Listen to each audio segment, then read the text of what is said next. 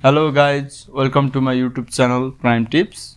So today we are going to discuss about how we can see the Wi-Fi password using the command prompt. Before starting the video, if you are new to our channel, please subscribe the channel and please press the bell icon if you like. So let's start. Let's open the command prompt. Let's search for command prompt and you can click on open, or you can directly use the shortcut Windows R and you can open the run dialog box and type cmd and hit enter.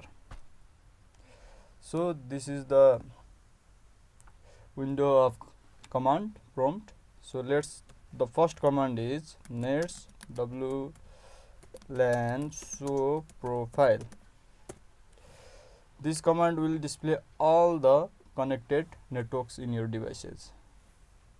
My PC is okay, so you can see all the connected networks of my device. So to check out the password, let's type the command is nets lan show profile and the name of the name of the network. So for example, I want to see the password of Loki77, then I can type here Loki _ 77. Sorry, there should be space between the Loki 77.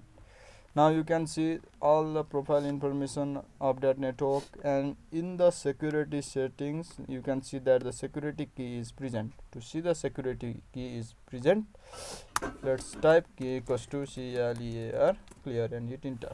Now you can see the password of the network.